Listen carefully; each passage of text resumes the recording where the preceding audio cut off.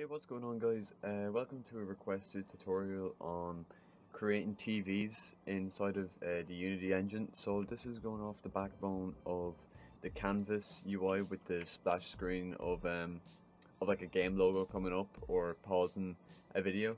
So this is kind of similar, and it's going to be using the Canvas UI as well, but it's going to be attached to a 3D object to simulate a TV, and then that way you can, same with the movie textures before, you can bring in your own movie textures and put them onto the TV, and then you can put an array of them and just do mad stuff with it. But we're just going to be creating a basic flat screen TV that will display an image with the audio on it.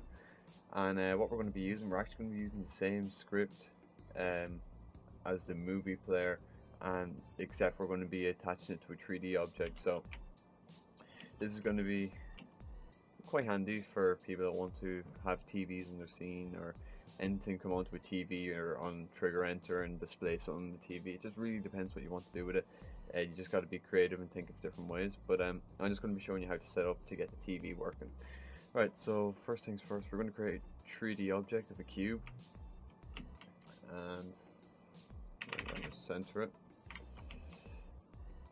I'm just going to put it out here in front of my camera, and then I'm going to scale the back of it down to make it flat, and then I'm going to scale it across to make it more TV-like, and then just bring that up a little bit, and maybe down.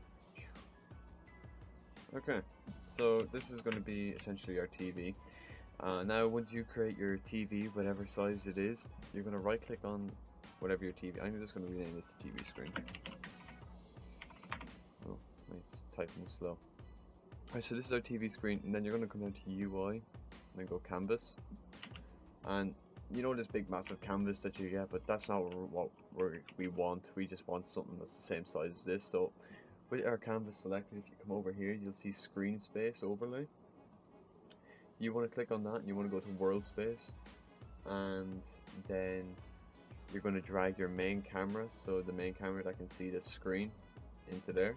So this would be your main camera and your first person character controller, or any character controller in general that you're going to be mainly using.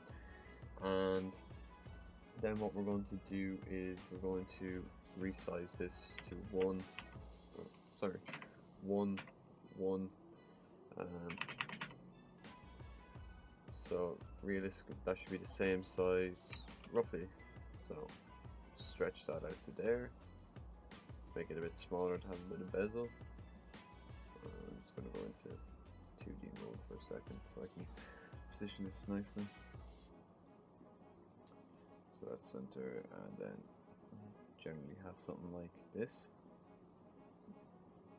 So then you're going to come to the side, or sorry, once you have that, you're going to display then your raw image that we used before onto that. I'm just going to size 1, whatever, just to make it here, and then you're just going to stretch it out to the full size of the canvas. Actually, you can do this.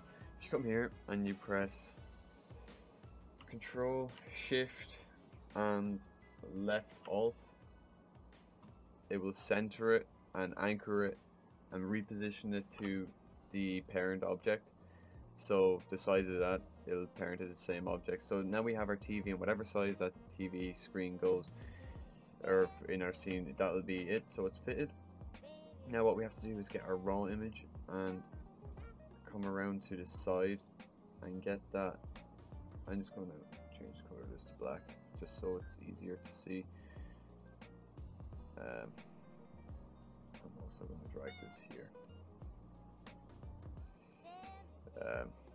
Okay, so we're on the side, and I'm just going to pull this out a little bit until I see. It should be black on the front unless it's black on one side. It's not showing black on either. Oh, that's because I never selected black properly. There we go. Right. So we have it there in front of our screen, but I'm going to try and make it just as close as possible and that's probably as close. You're generally going to have, if you're making a 3D model of a TV, you're going to have an indent in your screen, so you won't be able to see it from the side, you'll only be able to see it from the one side.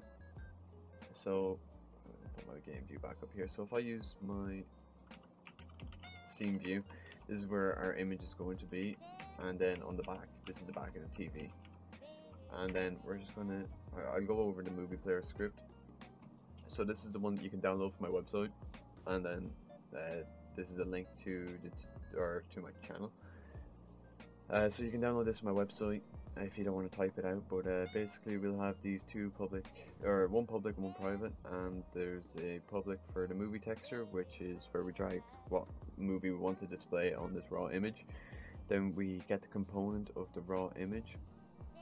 So the raw image that we're attaching the script to will use the movie texture, so this, and then the audio is getting component of audio source, so this private audio source here, and we also have a require component of type of audio source. Sorry if this isn't making sense, but this basically says that we need the audio source as part of a component, and audio is getting the audio source, and then audio.clip equals movie.audioClip. So the movie texture's audio will be placed here, and then we're just playing the audio as the movie plays at the same time. That probably sounds more complicated than it actually is, but it's generally really simple.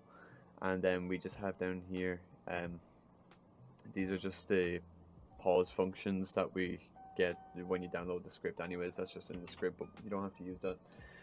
So if I go and drag that script onto the raw image, so I'll put this as TV image, and then it's asking for us to put in a movie texture. I'm going to go here to my movie texture, and I'm going to use this animated one, and then we're going to put the screen back to white so we can actually see it. And then if I click play, for some reason I feel like everything's going to be inverted. So yeah, there's our movie texture on the screen. And then if I actually, that's very flat, it just looks like Canvas UI there. So if I move this to the side and rotate this, so that this is your player on the side view, and I click play, you can see that it's part of the game object, and then you could literally, sorry that's very loud,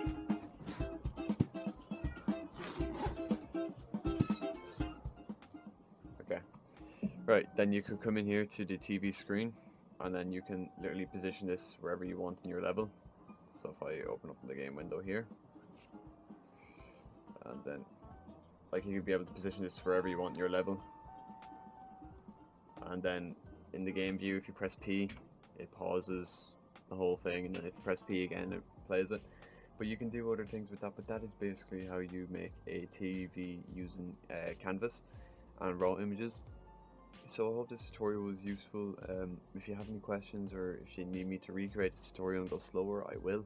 The script for Movie Player is on my website. The link to that is in the description below.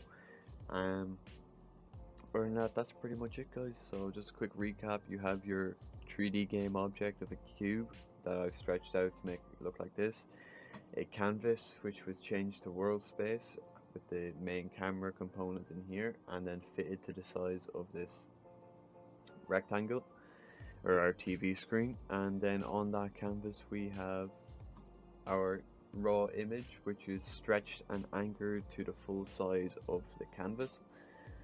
And then we have the audio source, which automatically got placed in because it's a required component. And then we have the script here with our movie texture on it. And you don't have to have any texture here if you don't want to, but I wouldn't recommend having a texture there, just leave it the way it is. And excuse me, so that's pretty much it. Hopefully this tutorial helped you understand how to work with movie textures and how to create a TV. So until the next tutorial, guys, I'll chat to you later. Adios.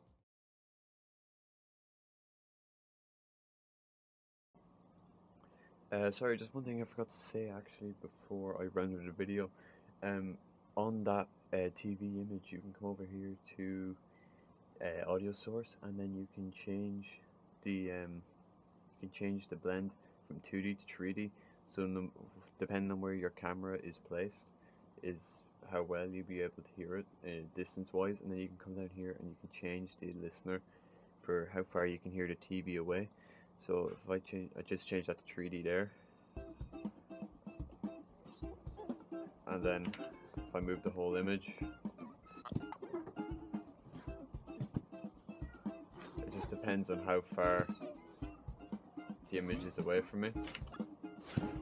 So you can change everything around and stuff. But yeah, that's just a quick keynote, right? I'll talk to you later, guys. Please rate, comment, subscribe. Adios.